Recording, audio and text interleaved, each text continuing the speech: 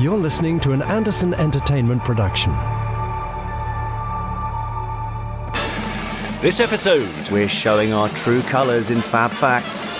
We're following our dreams of becoming a law enforcer in the Randomiser. and we have an archive interview with Keith Shackleton from TV21. That's all coming up in Pod 243 of the Gerry Anderson podcast. Watch it, you. 5, 4, 3, 2, 1. Let's get started.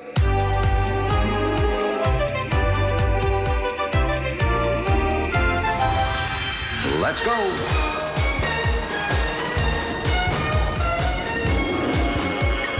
Spectrum is green. The Gerry Anderson podcast with Jamie Anderson and Richard James.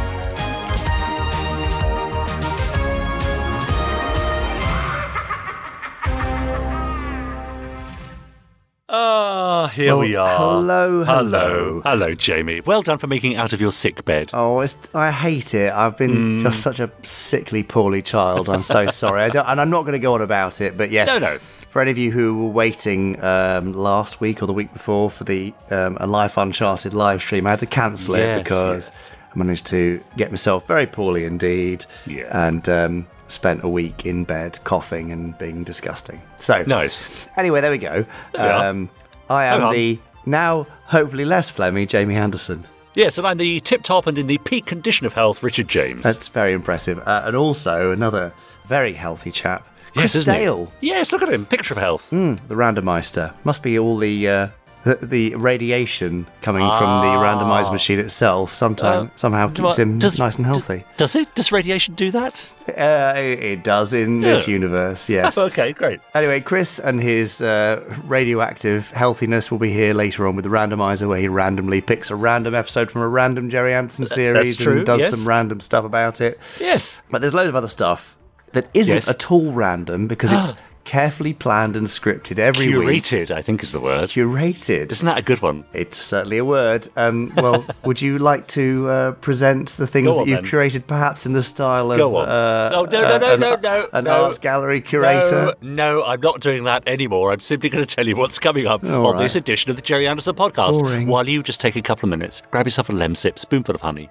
and just calm down, okay? So, I'm on it now. Well, coming up, of course, quietly, please. Oh, sorry. Quietly. Sorry.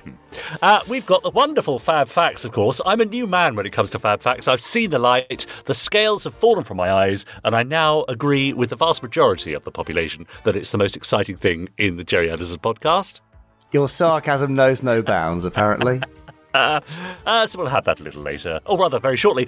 Then, following that, we've got the Gerry Anderson news.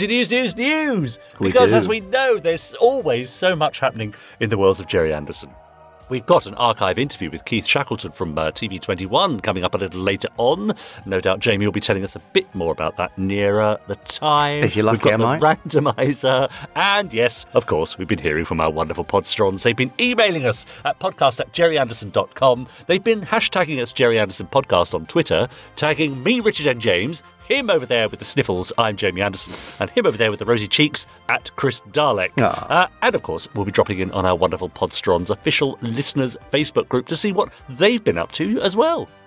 Well, I'm looking forward to all of that. I know. It's great, isn't it? Particularly now that you've found the light when it comes to facts. Yeah, I have. I've resisted it, but now I've given in. Okay, well, let's see if that continues this week. Yeah. Any other exciting things going on in the life of Richard James? Well, I mean, if talking of you had a facts, recent birthday. Oh, you mean in my personal life? Well, it doesn't matter where it is. Yeah, I did have a recent birthday, yes. And Happy birthday. A nice afternoon in a pub with lots of friends. Oh, lovely. That was nice, thank you very much. But back to Gerry Anderson. Oh, yes, sorry. And FAB Facts in particular. Yes. I don't know if you're a subscriber to Doctor Who magazine, Jamie. Is it terrible that I'm not? Probably should be, shouldn't I? It looks like they've got the bug as well, because they've got their very own Gerry Anderson FAB Fact in this month's issue. And in fact, it's one that we've already featured on FAB Facts, but after the actual FAB Fact, I will read out the Doctor Who magazine FAB Fact as well. As a bonus. You're really into it so there much so that you're giving us double FAB Facts voluntarily. I can't believe it's taken me so long. Goodness me. Well, I mean, should we do the preamble FAB Fact and then you can deliver the proper meaty Fab Fact. Yeah, well, okay, let's try that. All right. Okay, fine. Here we are with the appetizer Fab Fact. Now, time for this week's Fab Facts. Right. Go on, then. It's Fab Come Fact. on. I mean, I'm really excited. Come on. All right. Yeah. Oh, this is really... the book. You've got the book and everything. Oh, brilliant. This is brilliant. I've got the book. You're really throwing me off here. Wow, Can you stop there it it, is. please? As you can hear, Richard can't wait to shout Fab, which will stop me in my tracks when flicking pages from the book of Fab Facts. And So hopefully exciting. there we will happen upon a Fab Fact, which... I mean, Richard may possibly even explode with delight at this Fab Fact. It's going to be amazing. I can feel it. Yeah. All right, fine. Well, look, are you ready with your Fab? I am born ready. Good, always. And here we go with the pages. Fab! See, I went for quite a rapid flick I today. noticed. I know, very dry thumb, I noticed. Yes, actually. I'm Yeah. not quite sure my Yeah. thumb is so parched today, but I'll go and find some moisturiser for it later. would. Anyway, so our Fab Fact today. Ooh. Yes? Gosh, okay. What? Well, I'm going to enjoy this one anyway. I wonder how many of our Podstrons remember a rather distinctive talking car from Terrahawks. Oh, yeah. You know what I mean? Yeah, I do, yeah. The car in question was Wait, it's Hudson. Yeah. Yes. And Hudson was, of course, voiced by a friend of the show and Anderson alumnus Robbie Stevens. Mm-hmm. And really, Hudson was the kind of 1980s answer to Fab 1. You know, the Rolls-Royce association continued, and it sort of was one of the hallmarks of a return by Dad to the worlds of puppetry, I think. Yeah. Because it's it's the thing that connects Thunderbirds and Terrahawks, really. Indeed. Anyway, Hudson, as with so many of the best names and organisations from the world of Anderson, Hudson is an acronym. And do you know what it stands for, Richard? Hudson. Oh, horizontal? No. No. Oh, yeah. Honest? No. No. I really don't know. Okay, well, let me tell you, it's Yes. heuristic universal driver with sensory and orbital navigation. Heuristic. I would never have got heuristic. Yes, Hudson. There we are. So, no need for a chauffeur with Hudson, of course, because he was self-driving. So, throughout the series, you see Hudson speaking with a very proper English accent. Oh, yes. While he drove around Tiger Einstein and Kate Kestrel and, Sergeant Major Zero and many other passengers along the way. But it was a really, really nice voice, and I feel like Robbie really enjoyed doing it.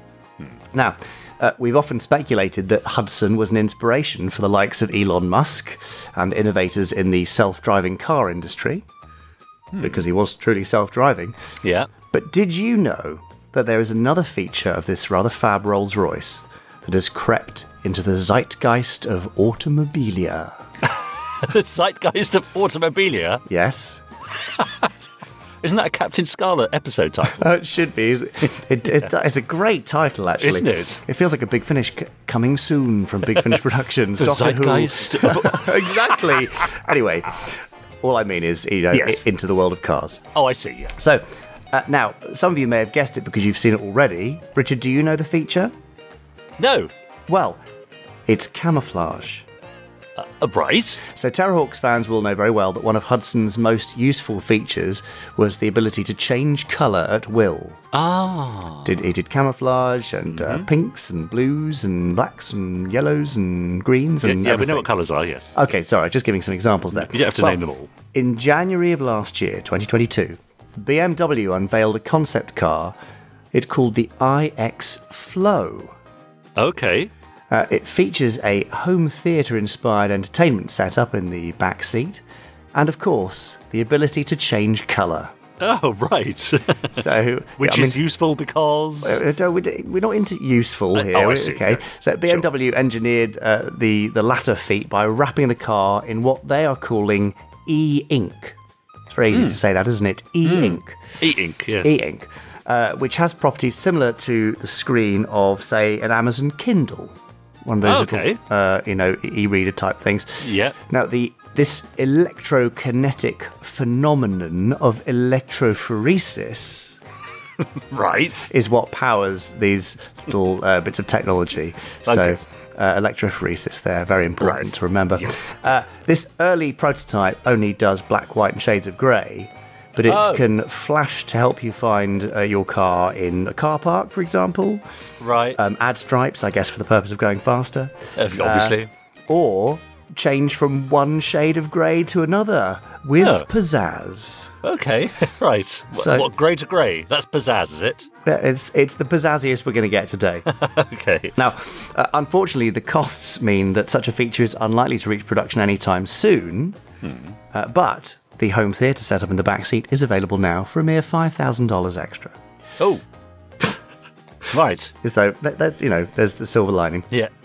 So, while you can't actually drive Hudson, your own Hudson around town, you can watch Terrahawks, sounds good, on a 31-inch 8K screen with 4D surround sound in the back seat of a 6-figure car. Nice. Sounds like quite the date night, doesn't it? Hey, what are you suggesting? Doesn't it? What? Do you not? Bit awkward. Okay, anyway. So, Podsterons, what Anderson vehicle would you like to drive during your morning commute? Perhaps an SPV, SUV? Mm-hmm. Yeah. Or some pod vehicle subcompact?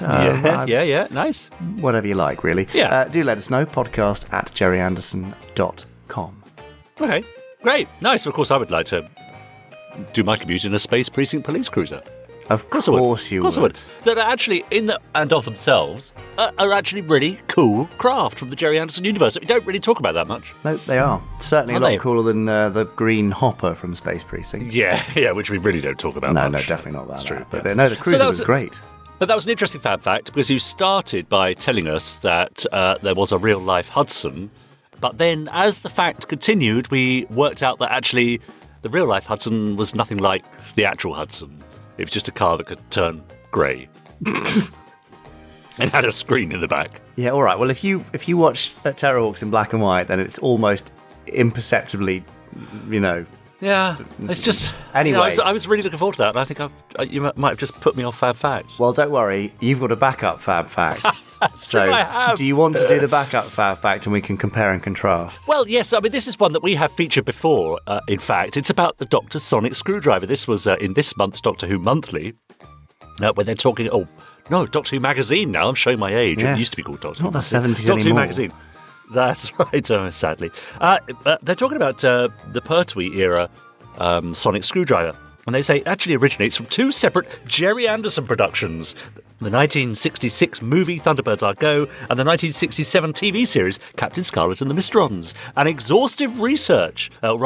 exhaustive research by Brian Terranova of Rubber Toe Replicas shows, the main body of the Pertwee Sonic first appeared, minus the cone-shaped emitter assembly, as an ordinary non-sonic screwdriver in a live-action shot from a sequence in the Thunderbirds film. The crucial top section started live as a microphone in the Model Spy episode of Captain Scarlet, only this time in scenes involving puppets, giving the illusion of a much larger object. Oh, you see? So even Doctor Who magazine are getting in on the Fab Fact Act. The Fab Fact Act, brilliant. Oh, I like that. That's good. Do you? Because we've done the screwdriver. But I don't think we had the Captain Scarlet element, so that's a nice... There we are. Addition to our compound Fab Fact. Exactly. There you go. So, 2 for the price of 1 this week. Amazing. Well, I don't think I can top that. So, fair enough. I guess that brings us to the end of this week's Bog Off Fact. I was just going to say Fab Facts, but well, buy one get one free is the sort of thing I went for. Yeah, nice. Yeah. Okay. Anyway, well, I mean, I have to say I'm not as excited about Fab Facts as I was at the beginning of this podcast. Maybe next week you'll redeem yourself. Well, I mean, it's all down to the random flicking of the pages. So actually, really, if you're feeling let down, then you've let yourself down with your ill-timed fab. Fair enough.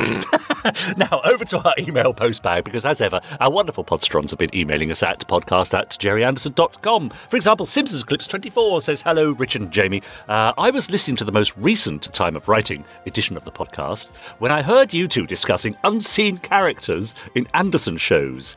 And when Richard asked, what other unseen characters can you think of from the Gerry Anderson universe, and which of them would you like to see come to life, I was instantly reminded of a couple of unseen characters in a certain Lavender Castle. Of course it was. Yeah.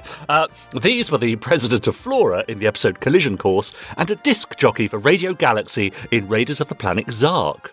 Now, I suspect that had there been a second series, we would have seen these characters in person. Unfortunately, I'm no Rodney Matthews when it comes to art, so I haven't been able to draw what they would have looked like. Oh, but shame. yeah, what do you think, regardless, says Simpsons Clips 24. Well, I'm sure they would have looked cool. Yeah, nice. But yeah, that's one of the things with budgets on these things. You can't always show every character, particularly when they've only got a couple of lines. Well, that's right. So you have to make that decision. OK, well, maybe we'll just hear them. That's exactly. a bit cheaper. Greetings, Mr. Anderson, Mr. James and Mr. Dale, says Dom Riley. I hope you're doing well. In answer to your question as to what was predicted or presumably took inspiration, in the Thunderbirds of Mighty Atom, the Hood destroys an atomic station which strangely predicted Chernobyl in 1986, when he partially destroys the Saharan station. That I wonder if they had drawn inspiration from the Windscale or now Sellafield fire of 1957, judging by the design of the containment building at Windscale. The second Sahara plant also predicted the partial meltdown at 3 Mile Island in 1979, although even more eerily was the fact that the film The China Syndrome was released on the 16th of March 1979, a mere 12 days before Unit 2 at 3 Mile Island suffered a partial meltdown.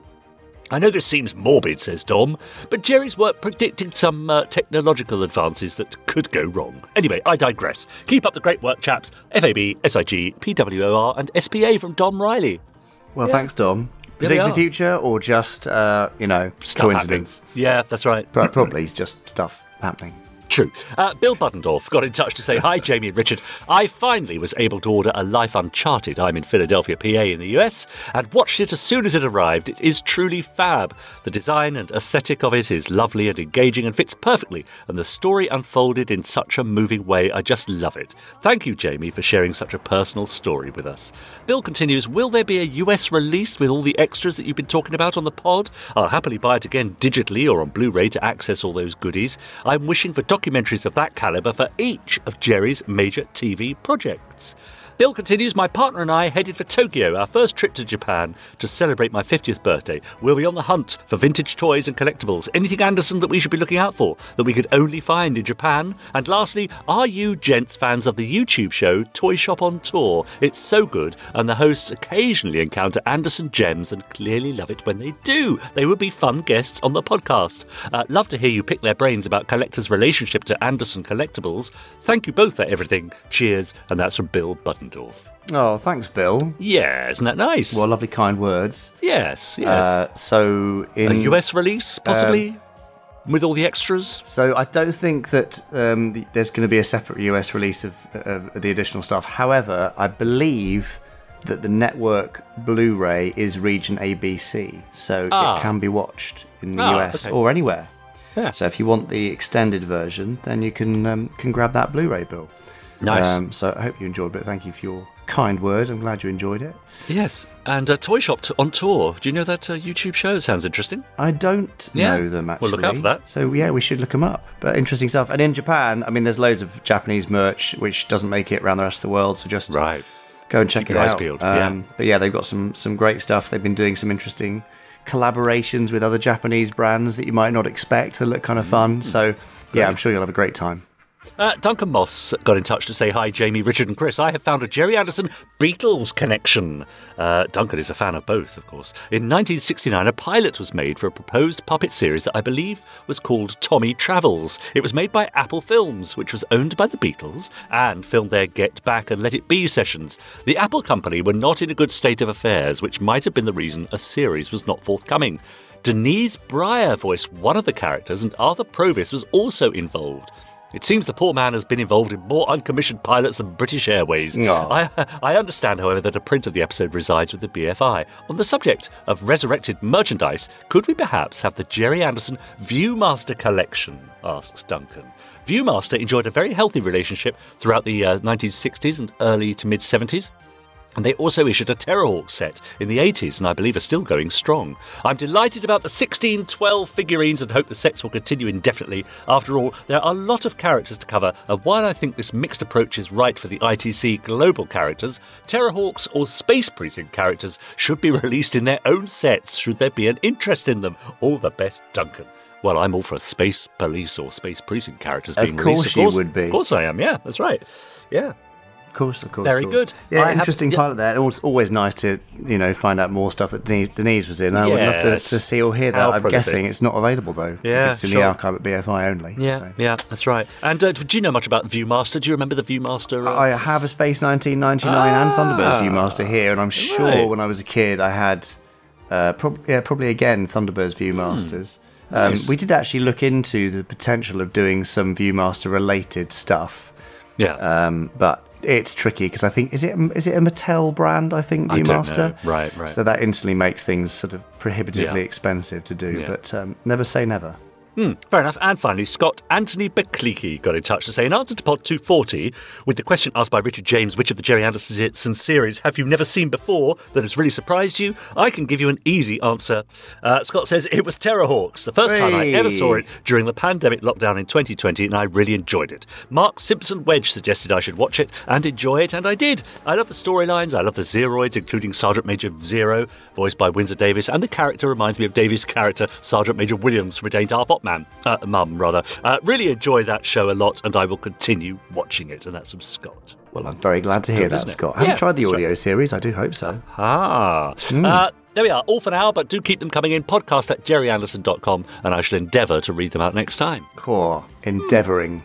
Yeah, always. What a great aim. Yeah. Lovely. Well, would you like some Gerry Anderson news to tide you over while you recharge your Endeavour batteries? Not off. Good. Here it comes.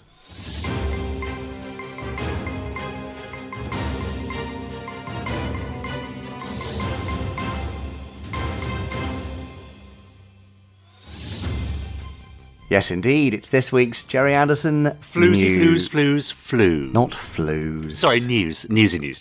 Thank you, yes. Sorry. More newsmonia than... do you get it? Anyway. Yeah, I do get it, yeah. Yeah. So, as mentioned, Sickly Child here had to cancel or postpone last week's A Life Uncharted live stream, which is now rescheduled for the 7th of February. That's tomorrow after the day of release. Now, it's actually worked out quite well, I think, because lots of people have now been able to watch it and can now, I hope, join the live stream to ask questions about their watching experience rather than ask stuff about a thing they hadn't seen. So, fair enough. You know, sometimes these things work out well. Yep.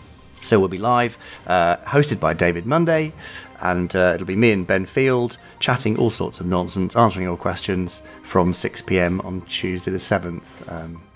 Unless we have to reschedule again for some reason. But hopefully we won't. Yeah. Great. Now, as we mentioned last month, every month this year, on the 10th of each month, we're going to be celebrating something Terrahawksy as we head towards the 40th anniversary of Terrahawks. It kind of seems amazing that it's 40 years old.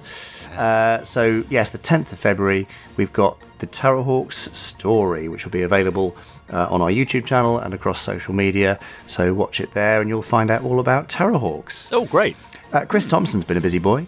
Has he now? Yeah. 3 new t-shirt designs, Skydiver. 3? Stingray. Yeah. And some little oik called Joe 90. Nice. Interesting. But they're available for you now. And we announced last week the pre-order going live for 5-Star 5 Book 2, the Doomsday device. Yes. So, Richard, give us a little insight there. What's going on? What can we expect? And what's that thing on the cover? What is that thing? Well, the Doomsday device itself, you mean? Is it? Oh, is that a spoiler? It might be. I'm not going to say too much about that. But it's a continuation of the story. We all know that John Lovett and the Zargon Threat was an adaptation of an unmade Gerry Anderson screenplay. Well, this was my opportunity to take those characters and sort of spin them off onto new adventures. So we visit jungle planets, we visit a prison planet, we grapple with the Doomsday device itself. We come to understand exactly why the Zargons wanted to invade Kestra in the first place, and we're introduced to a brand new villain. A brand new villain? Oh, yes. Lovely. Well, there you go. 5-Star 5, the Doomsday device, will be available later this month in collector's hardback. Lovely. Which we expect to sell out fairly swiftly. So if you do want to make sure you get that, pre-order it, and you'll have it by the end of the month. Lovely. And it'll then join the ranks of our paperback collection, including 5-Star 5 Book 1, which is available, as well as IGR 4. Yeah. And maybe there's loads of stuff all available via Amazon and the Gerry Anderson store. Now, if you fancy yourself a little game to test your Gerry Anderson knowledge, then can I highly recommend you pop over to our YouTube channel, where Chris Dale has been hard at work yet again and has created a fantastic video where you have 10 seconds, little 10-second snippets of various theme tunes from throughout the Anderson library, where you have to guess what the show is. Now you might think, well, that's easy. Let me tell you, it ain't that easy. There are some you're going to struggle with, I suspect. Oh, wow, great. So head over to youtube.com/Gerry Anderson TV and you can watch it there. Let us know your score. Either post it in the comments underneath or email us podcast@gerryanderson.com. Let us know which ones you found easy, which ones you found challenging, and what your score was. And perhaps we could do a little ranking next week. Oh, great, yeah, let's do that. Yeah, see how we get on. I'll let it go as well. Yeah. Fine. Right, well, I think that's probably about it. There's definitely some other stuff going, but that's enough for this particular moment. So that is the end of this week's Gerry Anderson News. That was the news. That was the news. Well, I mean, I know I say it every week, do but, you? Well, so much news every week. Yeah, what are the things you say every week? Oh, FAB Facts. So much news. There's always stuff going on in Gerry Anderson universe. Yeah, well, hang on. Revatings, blah, sorry, blah, blah. Are you saying I'm nothing if not predictable? I'm saying you're reassuringly, Predictable. comfortingly predictable, yes. Yes. Okay, fair enough. Well, I'm going to do something utterly predictable now and head over to our Facebook group. That's facebook.com/groups/podstrons. horror. Yep. Where the official listeners to the podcast have been having a good old time. David Hollis, crikey, his bank account must be empty because he's received not only the Secret Service special LP that's just come in, but to complete his Christmas present to himself, the Fire and Fury Thunderbirds audiobook. Nice. Which David says is well worth the wait. Oh, good. Yeah, I'd agree with him there. Alex Patrick says, I've been reading Jack Knoll's reviews of Stingray, and I love that he keeps likening the plots to real-world scientific events. If only he'd held back his review of The Cool Caveman, then he could have declared that they were responsible for this. And Alex then posted a link to a story that's been everywhere this week about the Australian authorities trying to track down a lost radioactive capsule.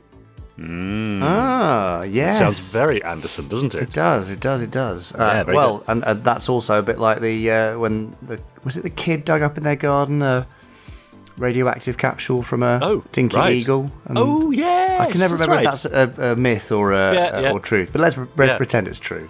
Let's pretend it's true. Jonathan Westall. Now, I'm not saying you upset a lot of people, Jamie. But really? there are a lot of our podstrons who are very keen to show that they are among the 6% or so of listeners who do actually subscribe to the podcast after your groaning and grumbling. I'm not sure I groaned or week. grumbled. I think I just very lightly rolled my eyes. Yeah, but Jonathan Westall posted a screenshot of his having subscribed to the podcast to say, to prove that I've subscribed to the Gerry Anderson podcast and I'm not one of the 93.7% that Jamie grumbled about this week. Grumble's probably a fair term. I did a little bit of a grumble. Sorry, I'll stop grumbling. Yeah, Joanne Bennett says, I've been a subscriber on Apple since the beginning. Same with the Randomiser podcast too, so that's nice, isn't it? Daniel Ross Dudley says, just to let everyone know that new Captain Scarlet is now available on both ITVX and BritBox. It is? And on ITVX, I think, Emma Nichols noticed that they'd spelled Captain Oka wrong. As Captain Oka, O-C-C-A. Well, I mean, rest assured, she put them right, and they've actually messaged her and pledged to correct the mistake. So that's good, isn't it? I'm very glad to hear it. Quite right, too. Yeah. Earl Black says, Life Uncharted DVD arrived yesterday, so I finally got to see it in Australia, a year behind everyone else. Our BritBox has no Gerry Anderson. What an incredible piece of work, says Earl. So well balanced. So many bits of it were just so sad, and the bit at the end made me cry. Incredible work. Thank you to all involved. Fantastic making of featurette, and absolutely brilliant, but be prepared for tears. Thank you for producing this, says Earl. Oh, thanks, Earl. That's really lovely. Yes, we've had lots of lovely messages and emails and stuff. So thank you all kindly, and I'm very glad that those of you who couldn't see it until now are finally able to. Yeah, indeed. Talking of 5-star 5, and we were a moment ago, James Charles Munro says, great news about there being more 5-star 5 on the way. I have to ask, will there be an audiobook version as well? And will Intergalactic Rescue 4 get any more audio beyond just the first part that we've already heard? So IGR4, yes, it's fully recorded and we will be releasing it later in the year. 5-star 5, not sure yet, actually. Okay, fair enough. That's just we haven't locked it in yet. Yeah, so TBC. Right, and Richard Goodborn for now has posted, "Dear Corgi, please, please, please, please, please, with extra cherries on top of Grandma Tracy's pies, can we have a die-cast Thunderbird 5 and Fireflash?" Oh, and Fireflash, goodness me.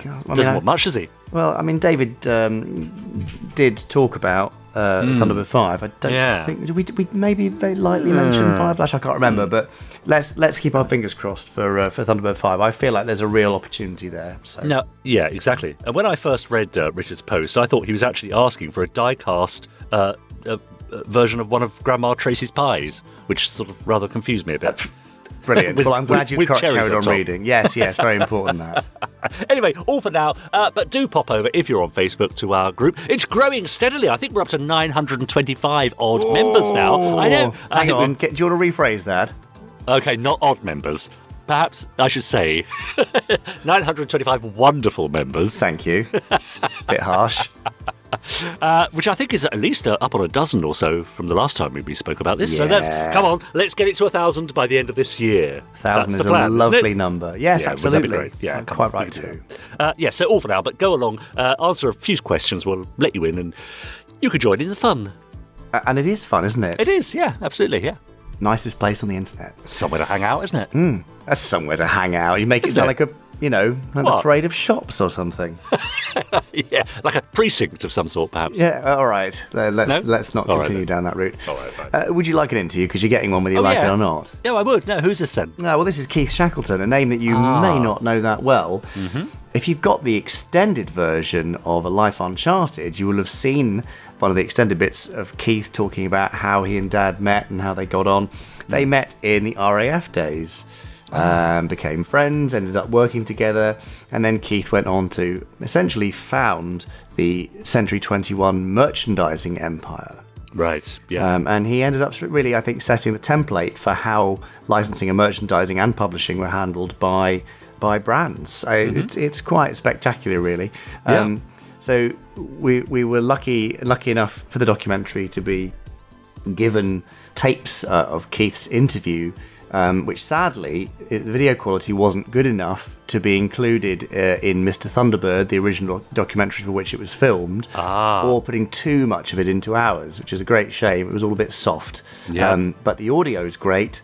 Keith is a great raconteur and tells us all about how he got involved with Dad and their career, lots of opinions on how things worked, why they did and why they didn't work. Mm-hmm. He's a really fascinating man. Sadly, died a few years ago, so we're very lucky to have access to this. So here's the first part of an interview with Keith Shackleton. Keith, how did you first meet Gerry? Well, it goes back a long time. Gerry and I were in the Air Force together just after the war, and which was quite a good time to be in, because you had the excitement, experience, and free thinking that came through from some of the guys who'd been in the war. And we ended up at Manston together in air traffic control, which in fact was the root of all the technology that you see in the series, particularly in Thunderbirds. And I've got a minor stories I could tell you about that, but I probably haven't got the time to fit them in this particular session. But Gerry and I used to socialise. We played tennis together. We played chess together. I used to beat him at one of them. I can't remember which it was, but a lot of fun. After that, we kept in touch and used to have a pint every year. And late 50s, early 1960, he said, "Why don't you join our outfit?" I said, "Gerry, I know nothing about filmmaking. I've got a very secure job. I was business manager at the time of industrial and trade fairs, and we were just involved in doing the first British trade fair in Moscow, which was quite exciting. The only fly in the ointment, as far as I was concerned, was my immediate boss, who didn't have any imagination or sense of humour. And Gerry persuaded me that it would be a good move. So I rang my wife and I said, "Darling, I've done something silly." She said, "What have you done?" I said, "I've taken a job with a company called AP Films." And I joined the company in mid-60, I think it was. So in May I was in Moscow. In July I found myself in New York, placing the rights in Supercar, which we'd just made. And we did a reciprocal deal. placed the rights of the company, a guy called Stan Weston, had an office on Central Park South, and he had the rights in Dr. Kildare. Do you remember Dr. Kildare? Came back and placed the best publishing deal in the world. I mean, the books are terrible books, 6 books, which were unreadable, but they had a picture of Richard Chamberlain on the front. And placed a deal with Collins, and we sold 1.5 million books, which gave us some money to work on in the merchandising company. So I joined. We had a small office on the Slough trading estate, brick walls, 1 desk, clean sheet of paper, no secretary, telephone. But I think we had the drive. We were probably the dot-com company of the 60s. That's my view. And looking back, I think Gerry was the king of hardware, and Sylvia was the queen of software. And they made creatively, it was absolutely magnificent. Gerry was marvellous with the vehicles, the explosions, the special effects, and Sylvia's characterization and voices and so forth. They were brilliant. And the other members of the team, there was Reg Hill, who was an extraordinary artist, very creative, and he could capture some of Gerry's and indeed some of his own visions and do the most magnificent full-colour illustrations of space vehicles and whatever.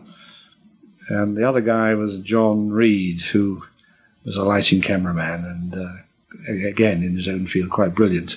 So we had a wonderful team of, 5 people, plus all the other talent that came on board, the Derek Meddings and the Brian Johnsons and the Bob Bells. I can't remember all the names now, but it was a marvellous time to be, and I look back with great affection on those times. And my only sadness is that it couldn't have continued. I stay with projects, and I like things to go on forever. And I think it could have gone on forever, but it didn't. But we did have some wonderful times, and I say again, it was great. Does that answer the question?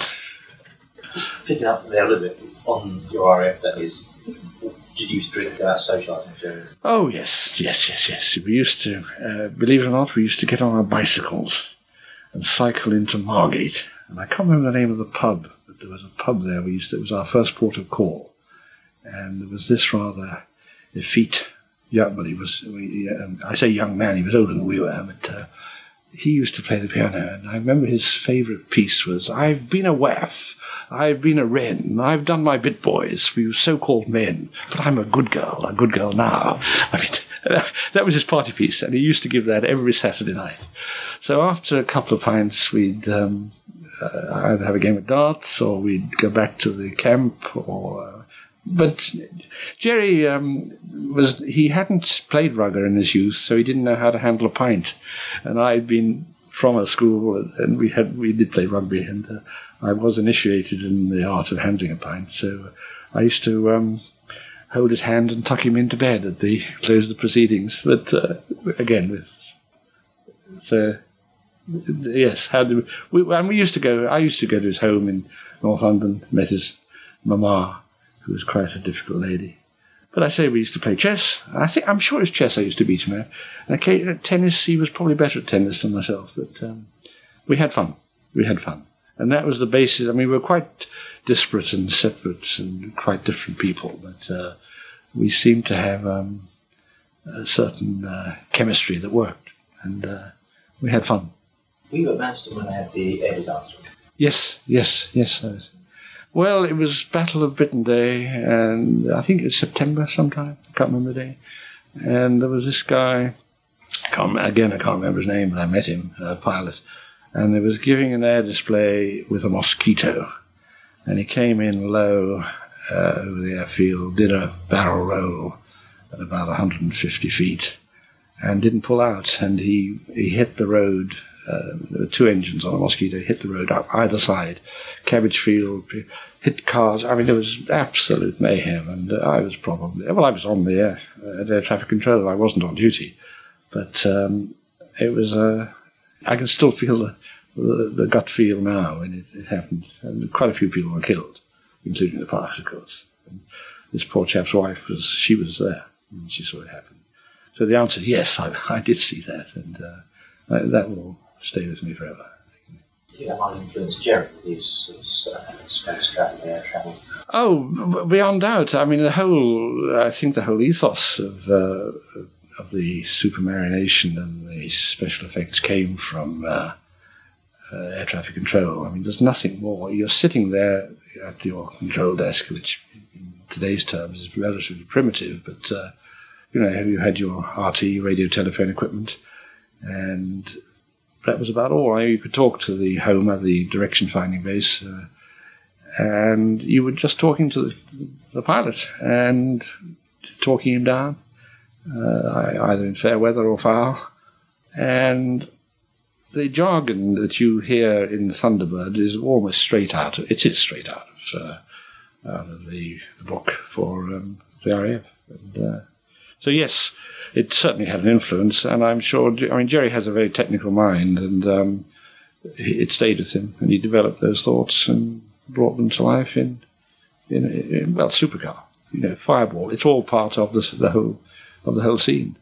And Gerry and I are of a similar age. I can pull rank on him, actually. I'm 3 weeks older to the day than Gerry. So if we ever got into I said, Gerry, look, I'm 3 weeks older than you. So my view must come across and count.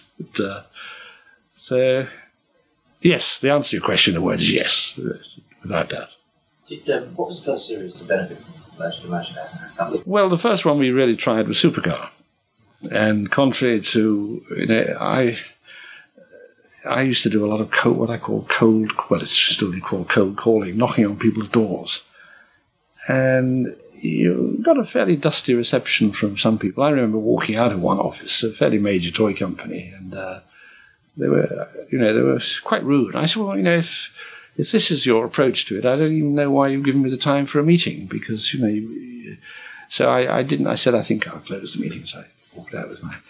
Yes, there's no doubt that we were at the leading edge of licensing. I think Disney had tickled it without realizing what they were doing. I mean, they had Mickey Mouse and all the rest. But we were the first UK company, I think, of any consequence to tackle it. I was going to say scientifically. It wasn't. We were driving it by the seat of our pants, and I think a lot of business is it's inspirational. It's how you feel about it. But I got hold of Supercar, and I took it to America as a project. The reason being that ATV, through their distribution company ITC, we got a phone call one day and said, we placed the rights with a company called LCA, Licensing Corporation of America. And we gently pointed out that they hadn't got the right to do that. So we had a quick meeting at Slough, and it was decided I should go to the US of A, which I did. So I was full of self-confidence, and as one always is. And I got to New York, and I went in to see, I can't think of his name, the head of ITC, a lovely man. And he didn't have any problem with it. I said, these are our rights, so I took them back. And I walked out with the rights and had a meeting with Stan Weston, who eventually became LCI, Leisure Concepts, Inc. And the wheel goes full circle. 25 years down the line, we did a deal with them. The daughter was running it, Cindy Weston. And the last major licensing program I handled in this country through an associate company of Century 21, which we still have, by the way, was the Power Rangers, which was a huge success. So what I learned in my Thunderbird days, we put to good use in the Power Rangers. Okay, so how much at the forefront were you, Keith, as far as merchandising? Well, I think we were leaders at the time. There were several other companies in the field, obviously. There was a chap here, a New Zealand fellow, Walter Tuckwell. First thing he used to do in life was go into the florist in Berkeley Square and buy his carnation. He couldn't face the day without a carnation in his left buttonhole. But I think we were enthusiasts. We had the energy, we had the drive, and the good fortune to be handling a wonderful series of programs that it turned out to be. We had a cold start with Supercar, but we built on it. One of the first deals we did was with TV Comic. They saw the strengths of what we were doing, and we ran a weekly strip with them. And then we built a whole raft of licensees. I went to one major toy company who gave me a fairly dusty reception, and I said, well, don't really see the point of a meeting if you don't want to seriously consider what we're talking about. Another toy company, Lesney, in fact, had a charming meeting with them, and they said, well, we don't advertise and we don't buy licenses. And I said, fine. Well, times may change, and in fact they have changed dramatically. Roll the film on 20 years.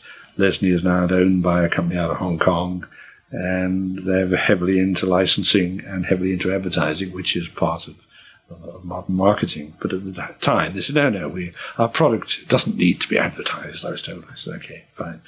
So we had to be fairly nimble and be creative, because we were under-resourced when we started. We didn't have the capital that was required, but companies today don't have the dot-com companies.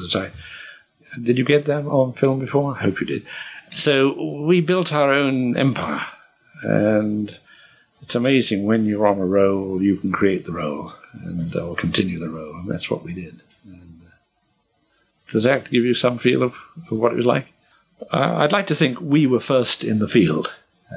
We identified the opportunity and we went for it.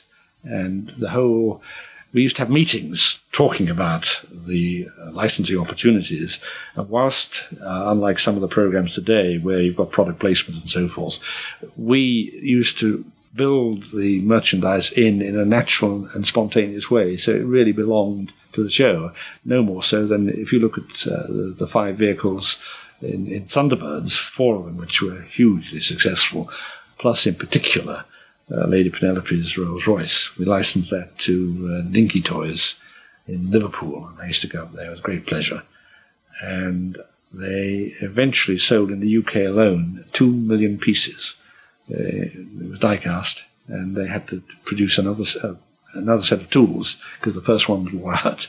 It was a hugely successful item. And that brought a lot of attention and focus, because here was Dinky in those days, one of the leading companies. They eventually ran into problems, but they were pretty powerful. And people liked to be associated with success and power, and that brought a lot of attention to what we were doing. Great stuff. Who devised the sort of product range? Well, I say it was a joint effort.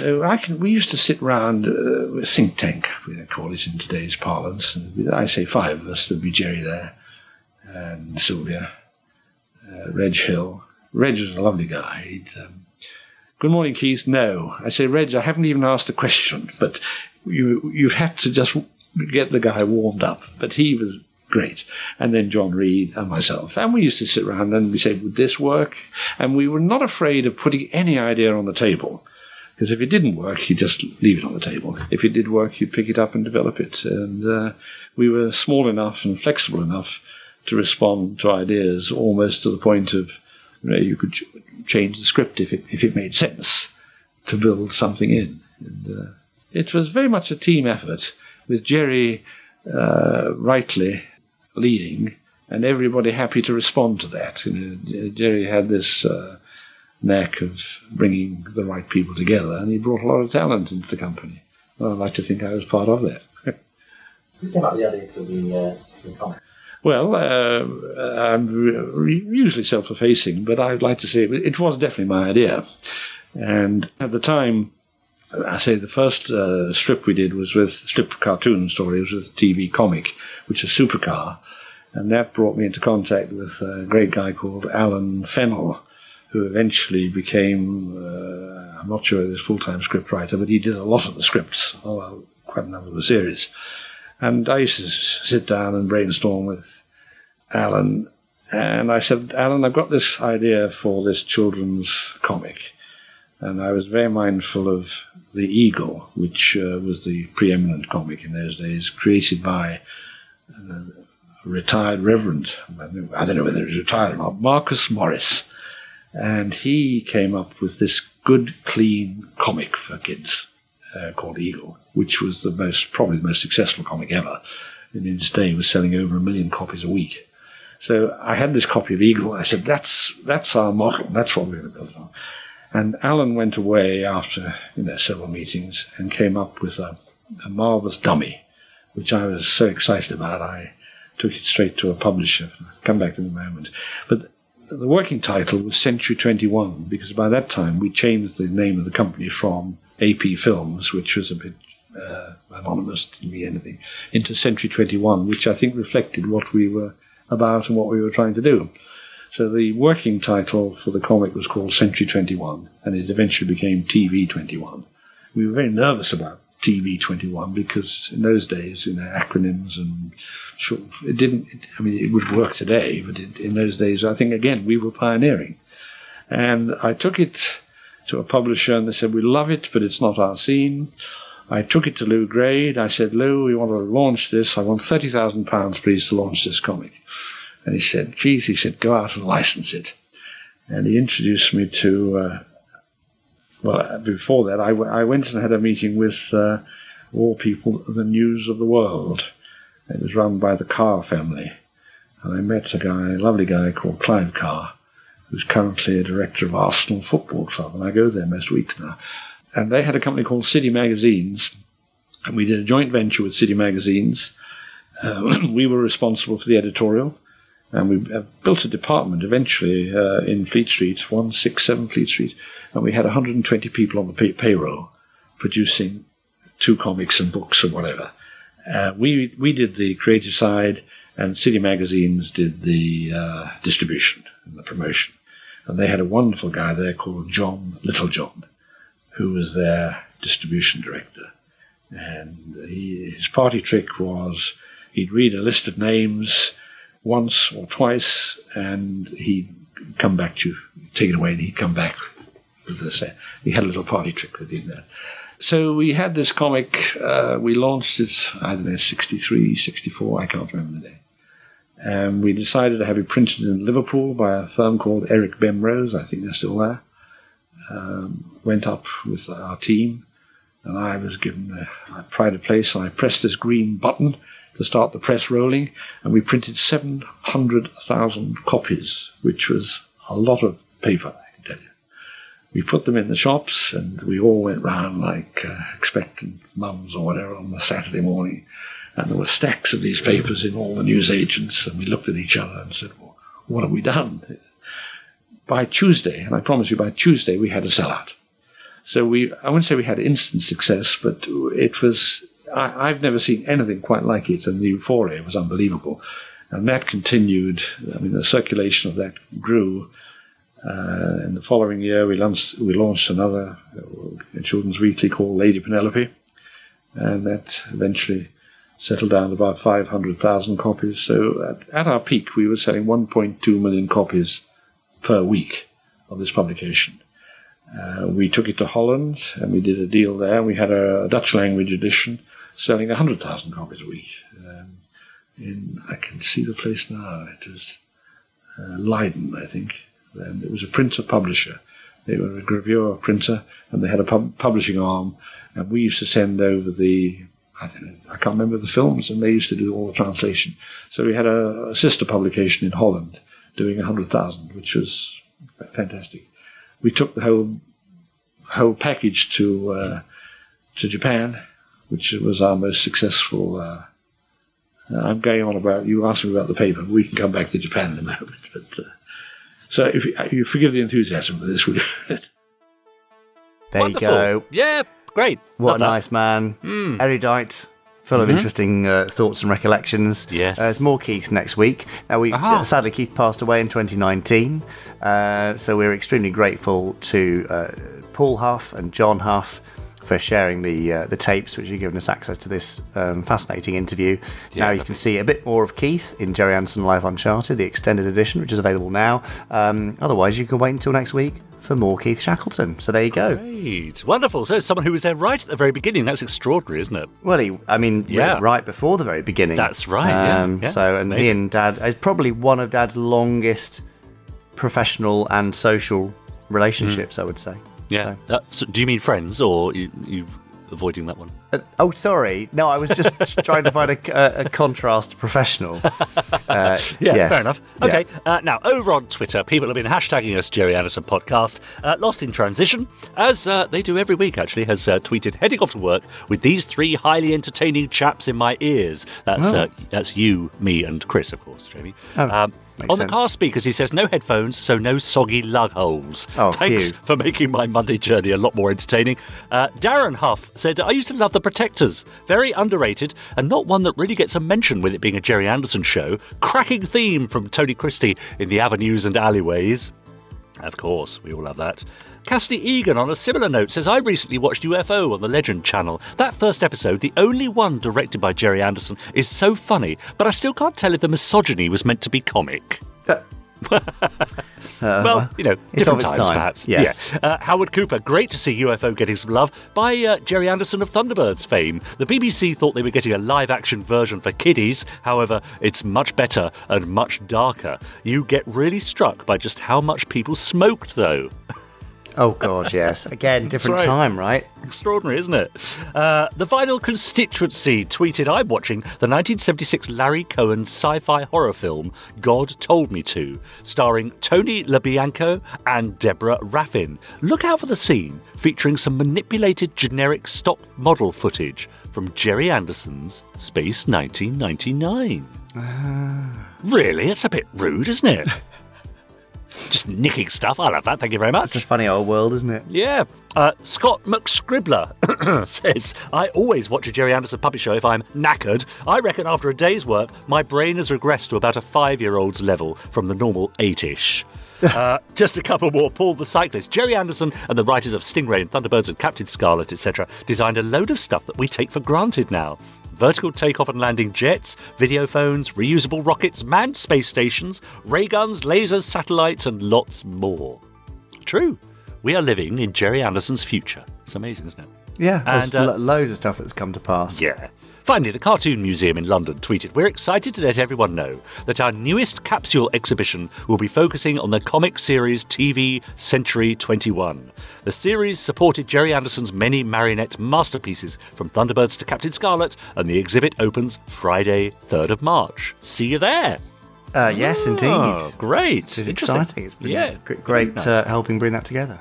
Yeah, good. Excellent. All for now. But yes, if you're on Twitter, why not hashtag us Gerry Anderson Podcast? Tag me, Richard N. James. Him over there with a tissue up to his nose. I'm Jamie Anderson. And him over there standing by the randomiser, ever ready, Chris Dalek. Oh, well, it's lucky that he's ever ready next to the randomiser because isn't it about time for that? I think it is, yeah, go on. Thank goodness for that. Well, I mean, you've pretty much said it, but Chris is about to randomly choose a random episode of a random Gerry Anderson show, so Yeah. should we let him do that? Let's let him do that. Over to you, Randomizer.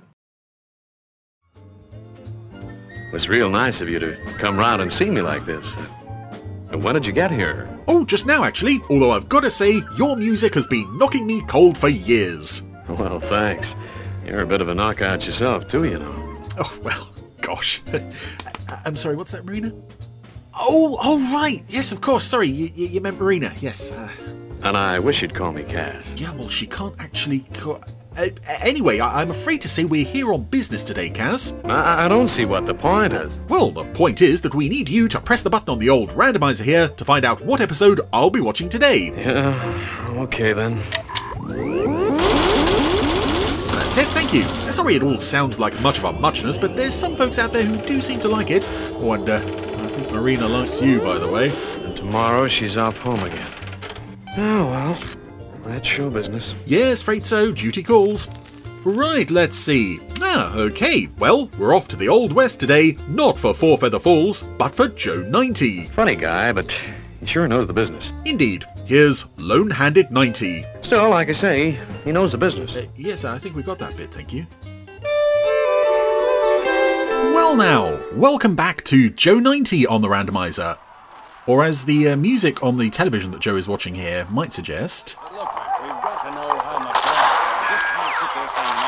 Yes, some Thunderbirds on that. He's watching a Western on the television. He's got his toy Western train and car. He's got his little cowboy outfit. And right away this episode is scoring big with me, as obviously this show does, all the way along the line. But I think it's nice, firstly, that we just see Joe as a little boy. You've lost sleep. Dealing with this. Your driving 200 miles down here doesn't help me solve the problem, does it? Mac and Sam and Shane having a big old argument about the big rat, which has broken down. I'm bending it, remember? Can Joe assist? No, because he's just a 9-year-old boy. We've had this breakdown for a week. He's got, thoughts and ideas and suggestions of his own, and, adults being adults, sometimes... What if we... Look, I've already told you. They don't listen to children. Do this, will you? Well, I just thought... Now, just do as you're told, Joe. There isn't anything you can do to help here. It's enough having these two onto me without you making it more difficult. He couldn't be more difficult than his own father. Yeah, straight away the setup is quite interesting and unusual. That's right. We'll make the decisions. And turn that television down. The adults are for once treating Joe... Look, all I wanted to do was to make a suggestion. Well, it is intriguing. It does make you think that maybe... It's one of them! They care more about Joe for how they can use him rather than him as a person. Which, although you could sort of read that into other episodes, it is blatant here. They've just told him to shut up and go away. Joe's back on the sofa watching his exciting Western. Lots of special effects shots that don't quite seem to tie together in any particular story. But as we close in on Joe, and he's got his blinking head on, we can see his subconscious is going to try to tie together not only those unconnected images... Follow this, Joe. That's right. We'll make the decision. But those pesky, annoying adults who tell him what to do. Yes, this is a dream episode. But unlike the other dream episodes, or most of the other dream episodes, it doesn't do... Well, it tells you right away this is a dream. I mean, from that lovely shot there as we go into Joe's head via a shot of him in the big rat with his, or in the rat trap I should say, wearing his cowboy costume. And here we are in Spoke City. Ye old western town, and just straight away the whole thing looks beautiful. This is an episode by, I think it's written by Desmond Saunders and Keith Wilson, but I gather this was a very popular one for the crew to work on. I think the idea sort of came, it must have come out from like, brainstorming in the pub or something. Some lovely puppetry there on the cashier being held up as well, at gunpoint in the bank. And instantly, this whole world is so believable. And it's been a few years since, what was AP Films, now Century 21, had actually done anything like this. We're seeing familiar faces, holding guns. Let's go! Even though they're wearing bandanas, it's clearly Mac, Sam and Shane. Just one more. The trouble with you two, you're just plumb greedy. Yeah, we'd done a Western in Four Feather Falls. We'd revisited it in Fireball XL5 with 1875. Hurry it up! I would have to assume some of what you're seeing in this episode in terms of props and things is reused from that show, but I would also assume not much. Okay, you guys, let's beat it. Because obviously all this is scaled to the new correctly proportioned puppets. And some very nice body movements on the bank cashier there. Warm for you, friend. And Shane fired his gun, and it hit his inkwell, and his face was splashed with the blue ink of the bottle, as, Around. I think that's a sort of allegory for, in the Westerns, someone got shot and you might get a splatter of blood on someone's face. It's very clever. Help! Help! Fire! Oh my. Robbery! And some great voice acting in this one as well. Gary Files in particular does a lot of likeable Western characters. He's the sheriff's deputy, but he was also that bank manager there.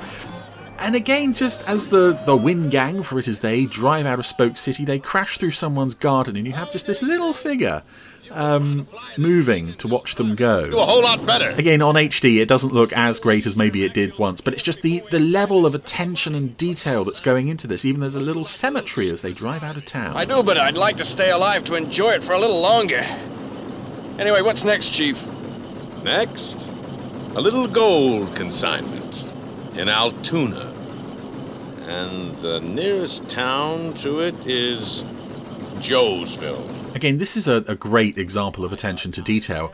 The three of them are making their escape in this knackered old car, and the car on the puppet set is being shaken as an old car of that era would if it's about to fly apart at the seams. In the west, he'd have to be fast to handle the three of us alone. Yes, they're heading to Joesville, so named because of its great sheriff. Greek rodeo. Quit whining, you. I like that as well. Is it? I can never be sure if it's not. Is it Crickle Creek or Cripple Creek? Because I have a feeling they say both. But I just love the place. I just love the idea of a place called Cripple Creek. But we're not there now. We're in Joesville. Law-abiding folks, welcome. And there's a little poster of the Wing Gang. Oh dear. Yeah, if you're looking for anything critical in this episode, and I can understand that some people, the poor, unenlightened fools that don't like Joe 90, even some who do like Joe 90 might have a hard time with this episode, and I understand that. It's a dream episode. On the other hand, they're really seizing full opportunity here to make something really unique and different.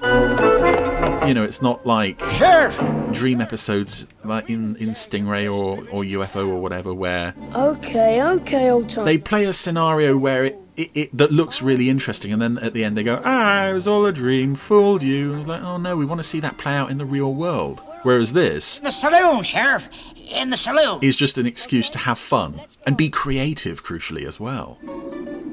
Yes, the Wing Gang are now in town. They're at the Palace Hotel. Rooms. Homers. It says in the window. Something about homers. Yeah. I could do with another drink.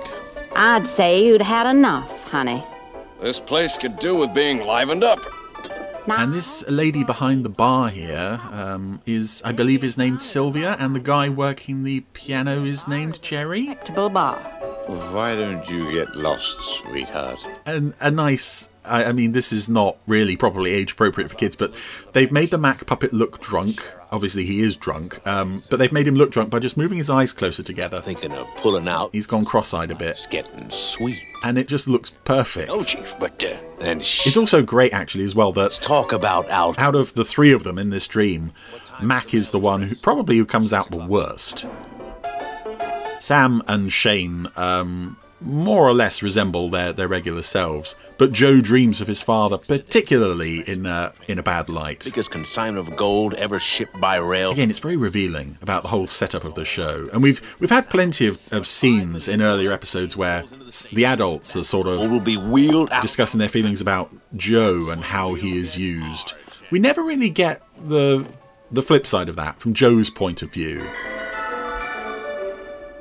And as he comes into the saloon, the piano stops.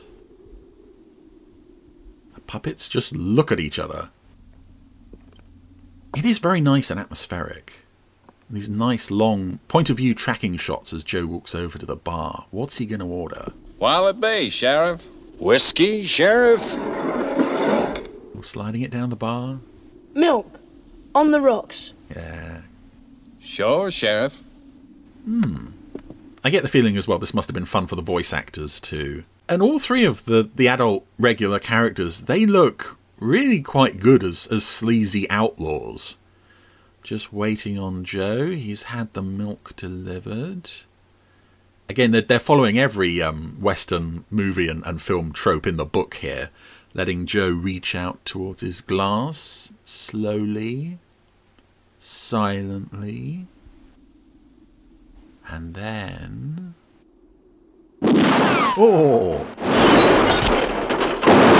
Again, live action hand insert shots there. Gerry, keep it going. And so much glass flying about the place. I know it's not real glass, but it does all look very convincing. Not so much these shots of Joe and Sam kind of leaning around the edge of the bar firing at each other. Hold it right there. And the deputies appeared from nowhere. Deputy Doc smashed a chair over Shane. Don't. Sylvia is going to shove some kind of blancmange in Mac's face. Lesson to you. Don't never be rude to a lady. Great work, Syl, Doc. Okay, you guys, get your hands up. We'll get even with you, Sheriff. Yeah, Joe doesn't need no magic guns, talking horses, or talking dogs. Yeah. He has two guns, but he also has friends armed with chairs and blancmanges. That's a nice poster of the Wing Gang there. I suspect that is Keith Wilson artwork. Cool your heads off in there for a spell. Sheriff here. Trouble down the Cripple Creek Rodeo, Sheriff. Can you There's been a crippling. I've never noticed that before. As Doc is locking the wing gang in the cell, you see him from behind. He's got a patch on his bottom. Just, again, attention to detail, implying that at some point he ripped his pants and had to patch them over with different colour material. Okay, Sheriff. Don't worry about a thing. Not a dang thing. Not a doggone ding-dong diddly-dang thing. As the camera closes in on, holds on the keys, which, of course, being a Western, the keys are within feasible reach of those locked in the cells. And Doc has gone to sleep. I'm trying to work out where the map on the wall behind him is of. Oh, there's even stains all down the front of Doc's top. Something else I like in this episode as well is they've made really good selections with the guest puppets in terms of who's playing these roles. Because this is the Dr. Magnus puppet from Captain Scarlet playing Doc, appropriately enough here. Also, the bank guy who got held up earlier was Jason Smith. But they're also using, later on in this episode, we'll meet the train driver, Hank. And the guy in the saloon playing the piano was Miguel Lamberto dos Passos Francesca. But they've really made good selections here of either ugly puppets, Hank in particular is quite ugly, or just, they look era specific. Again, that's just something I think is such a nice idea and so fun, picking out puppets. Who's going to play the guest character in this particular episode? All I've waffled over here is Sam has managed to retrieve the keys. They're on the desk. He set up some sort of fishing line type thing. Doc has slept through them. He's scratching himself while he sleeps. Again, that's being worked from below. You and Mac take care of the deputy. I'll get the guns. Right, Chief.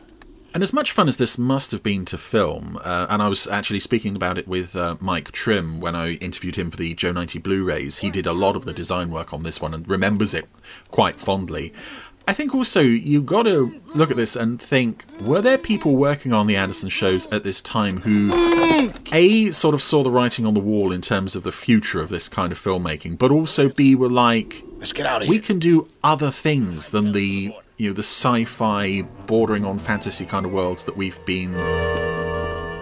become known for and perhaps sort of stuck in for a while. We could do a Western that is technically superior to Four Feather Falls. We could do any number of things. Oh, partner. Because we've got so many talented and creative people on staff. Just, I don't know. It would have been great if maybe they'd done like a sort of showcase series, say 12 or 13 episodes, just each one with a different format and a different scenario, a different set of characters, like a Western, like, I don't know, a historical maybe, just unexpected, unusual Super Mario Nation-y scenarios. Anywho. What's the trouble?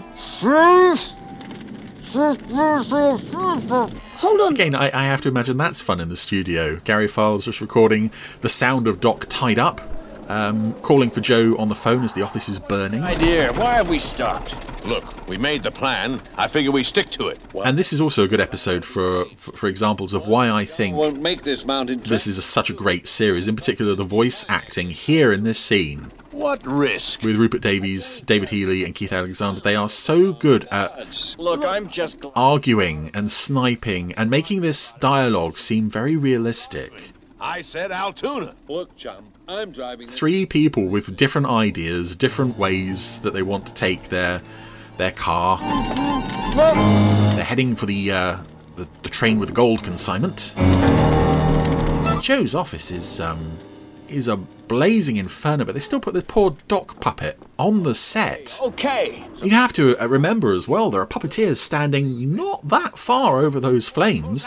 That's enough. If, God forbid, anything went wrong on the bridge and they fell in, they'd be in serious trouble. Stop it, I tell you. To say nothing of the puppet. It'll be on its way any time now. We can still make it. I won't do it. I've told you this car... And again, just the car is stopped. This is a completely static image, and yet it's beautiful to look at. The cactuses, there's the skeleton of some large animal there. There's dry, cracked, arid western desert environment. Varmints. Oh, look, you two.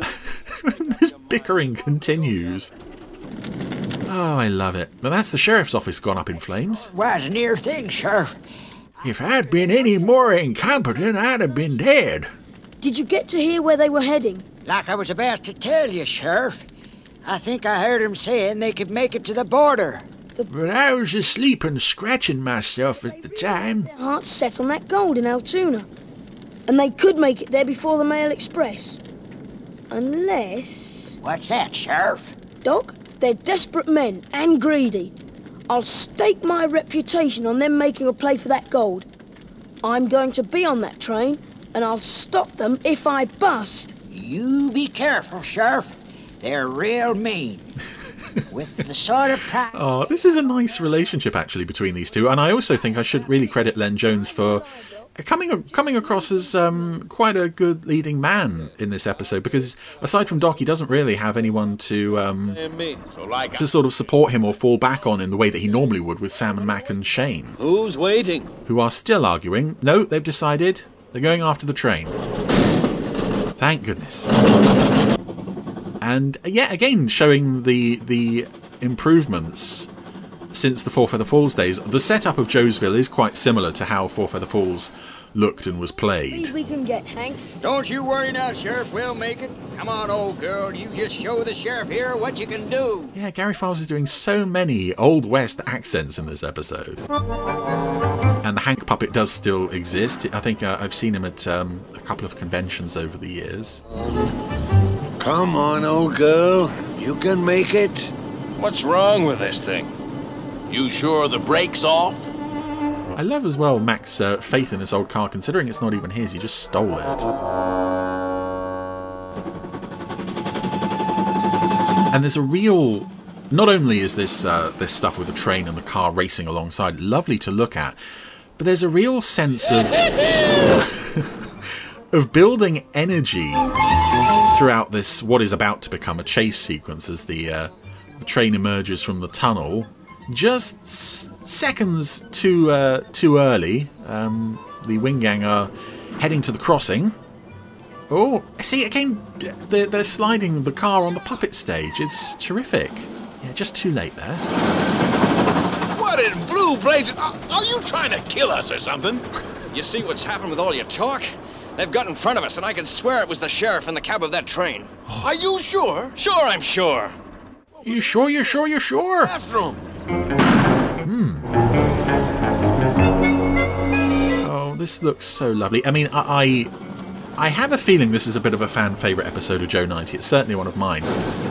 But it's always just been lovely to look at, even pre-HD. There's just so much inventiveness and creativity in this whole story. Well, looks like we licked him, Sheriff. I'm not so sure about that. And this, again, the train cab set it's so simple and yet so beautiful once it's integrated with the model shots. Ain't going any faster. I've got my foot right down now. What's this thing here? We have a supercharger. Pull on that. And suddenly the thing is hurtling along like a bomb. Quite similar, in fact, to Jeremiah Tuttle's old car in The Imposters. That had a similar thing. Keep her going! Keep her going! We're gaining on them! The car is easily going to gain on the train at this point now. This is what I mean by the sense of increasing energy and so many, as well, just interesting camera angles they get on the car racing alongside the train here. I'm ready for you. Oh, and of course I should probably mention, actually, considering that I suspect none of this music was ever reused again. This is a beautiful score from Barry Gray for this episode. You can forgive him, in fact, for lifting that Thunderbirds music earlier instead of specially composing something new, because he really had his work cut out for him here with this. Yeah, we're getting Joe's point of view from the train and the baddie's point of view from the car. Whoa! Don't stop! Don't stop! Shane's been knocked out of the car. I've never been quite sure about that shot of him riding around on the floor, but yes, the wing gang are now minus Shane. Just Mac and Sam. They have managed to overtake the train, which has now entered a tunnel. Oh, and this shot, oh, this gives me chills, where the car just gets over the track in front before the train comes out and heads over the crossing. Beautiful stuff. But now, oh, it looks like the train is starting to overheat. Yeah, the boiler's into the danger zone. We're into the red. Even Hank can't do anything to They're losing steam. to stop him from losing steam. You just look where you're going. Look out! Oh! Hit a cactus. Ooh. Sam knocked out of the car, so now it's just Mac in this car, which is also starting to, well, fall apart. Off comes the steering wheel. Yes. It's rare as well that Rupert Davies is given any comedy material in this series, but as the car lumbers to a stop on the track directly in front of the train, oh no, we get this scream. I just love it, the image of this distinguished actor in Rupert Davies standing in the studio going, "Man!" as the, yes, I think he managed to escape, but sadly, Sheriff Joe, Hank, and the train destroyed. That's it. Sheriff Joe is dead. You all right, Sam? Come on. Or is he? He was never really here, was he? Keep her going. We must stop the wind gang. And there's a lovely tone to this final scene as well, as Joe's woken up. Come on. You've been dreaming, old... A nice, gentle, reassuring tone from particularly Rupert Davies, but the way they are all quite apologetic to how they treated him earlier. Sorry we were a bit short with you, Joe, but we've all been head up about the breakdown on the Big Rat. But we think we've got a solution now. So it looks as if you'll be making that trip to Arizona after all. Yay! Yeah, but it won't be anything like the Arizona in that cowboy picture you've just been watching, Joe. We're sending you to a lab where a scientist is breeding mutant piranhas at the bottom of a volcano. It was like this. I was the sheriff of this town, and you, Uncle Sam, and Mr. Weston were all outlaws. And you see, you... And we just pan away from Joe to the TV. Ah, well, that was Lone-Handed 90, and even though we haven't had the randomizer turn up at an episode of Joe 90 for quite a while, I've got to say, I thoroughly enjoyed that.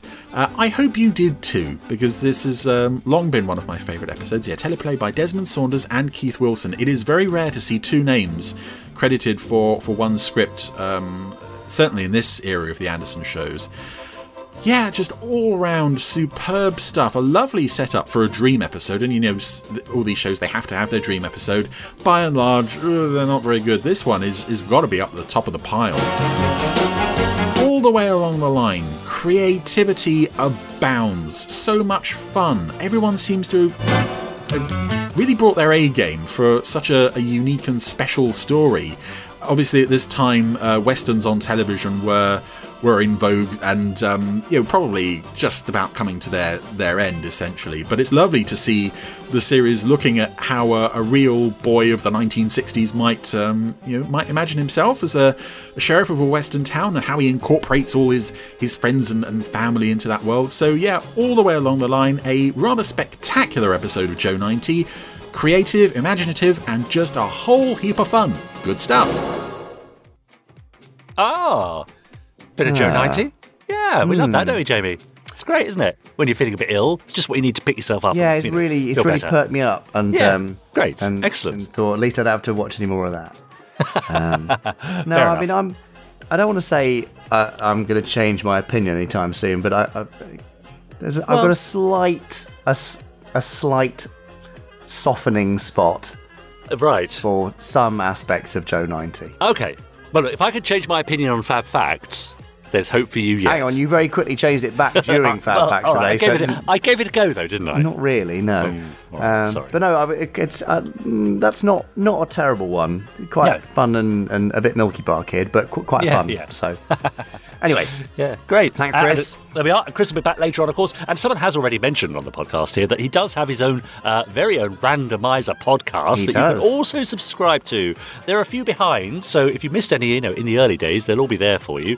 And you can then perhaps listen to our podcast and then treat yourself to a little, amuse-bouche with Chris Dale afterwards and pick one of his randomisers. Do amuse-bouches come after the meal? No, they don't, do they? No, they come before, don't they? Yeah, we're the amuse-bouche. Fair enough. Absolutely fair enough. In the meantime, I do have to say one thing before we go, Jamie. Oh, is it just one? I'll say it in one sentence if that helps. Okay. Please, could you subscribe to the Gerry Anderson podcast in whichever platform you're listening to us on and leave us a nice review or a rating to tell people how much you enjoy the show, and then perhaps copy and paste the link into all your socials so people can hear us too. Wow. Goodness me. I thought we were going to expire then. Yeah, sorry. Gosh, Yeah. I won't do that again. Okay, I'll put some pauses in next time. Smart. Thank you for requesting that. Yeah. Now, I will say we have had a few new reviews. A few new reviews? Yeah, quite a few new reviews. Great. Which I'm very pleased to Good for you. see. And I might just pick and choose some of those in the after credits go on chat. then. Yeah, great. Come on then. Right, let's say goodbye because I want to hear those. Oh, all right, fine. Did they mention me? Well, I don't know yet. I haven't read them. We'll find out I see. shortly. Okay, go on then. Right. So yes, I hope they Podstrons mention will be back in your clammy or moist or even dry lug holes mention me. next week. All right, goodness me. Sorry. Yes, we'll be back next week. Yes. And if you are writing a review, please do mention Richard because otherwise I'll never hear the end of it. So we will be back in Pod 244 next week. Okay, 244. And we might cover some romantic things because that's Valentine's Day week, isn't it? Oh, I see. Okay, great. So there you go. All right. Already looking forward to that date in the back of the expensive car with the. Anyway, okay, moving on. Yeah. Okay. Goodbye, everyone. Have a great week. Bye. Yeah, Bye. Yeah. Bye. Bye.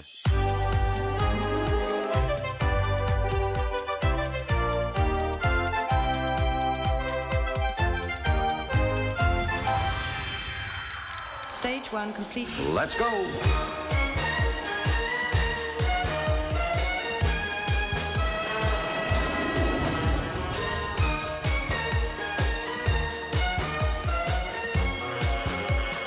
Spectrum is green.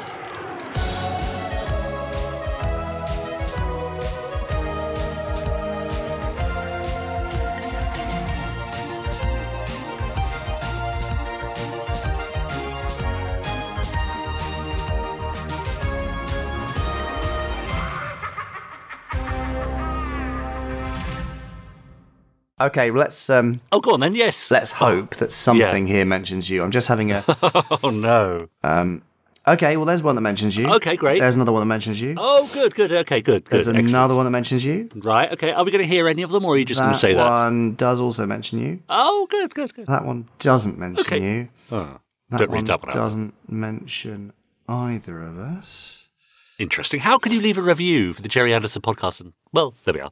That go one on. mentions us both. Are you going to read any out? Yes, all right. I just wanted to check to see if there's any particularly rude ones, but sadly. Yeah. Yeah. So here's one from Spaceman 42. Oh, yeah. It was quite long. Oh, go on then. 5 I'll stars. settle back. Mm-hmm. A weekly visit to Gerry Anderson Fantasyland with jovial hosts. Jamie, I have a fab fact you've probably already heard, Anderson. All right. I like it already. And Richard, I worked on Space Precinct, don't you know, James? Yeah, we are. A light-hearted reminder of classic television, future projects and coming merchandise, probably aimed at the younger generations, casual fans, or normal people, nostalgically wanting to become acquainted with Anderson history. Long in the tooth, older listeners who have lived through 50 years of fandom will probably have heard it all before, but should find something to entertain them. Usually, Chris Dale's episode musings, the weekly guest interview, or shouting out all the answers to questions before they're given. FAB. Yeah. Well, I mean, all that is absolutely fair enough, isn't it? It is. I would agree with all of that. I like the idea that we appeal to the younger generation. I know. I'd never considered that before. I know, but look at us go. It's a bit odd, isn't it? I'm going to give you one more here. Jojo TB2 says, when I found out these podcasts were being made, I knew I had to listen. Because I love Jamie and Richard on Fab Live. Oh, gosh. Yeah. There we go. There must. I was not disappointed. They're both just as great on the podcasts. And so is Chris with the Randomiser too. Yeah. I enjoy each and every segment, and it never fails to make me laugh out loud or perk up my mood. Oh, that's nice, isn't it? What a lovely review. That's what we like. Oh, yeah. That's the one. That's feel the one. all warm and fuzzy now. There you go. That's It's a tonic, isn't it? A review like that. It is. It is. Yeah, Makes you feel better. So thank you for that. You're welcome. Now, I'm what? No, it wasn't me. Sorry, go on. What wasn't you? No, that review. You, go on, just carry on. Okay. I was going to say, I feel like I should write a review of you now. Just me? What, Yeah. my performance in the podcast? Yeah. So I'm going to go and work on that, and I will send it over next week. Okay. All right. I look forward to that then. All right. Okay. Fine. Good. Yeah. You going to do me as well? I'll think about it if I can think of anything nice to say. Oh, okay. I'll give you a few more weeks in that case. Yeah, I would. Right. All right. I hope you feel better soon, Jamie. Thank you, and enjoy the warm glow of 2 reviews. Thank you so much. Speak to you soon. Bye. Bye. You have been listening to the Gerry Anderson Podcast. Wasn't it fun? You have been listening to an Anderson Entertainment production.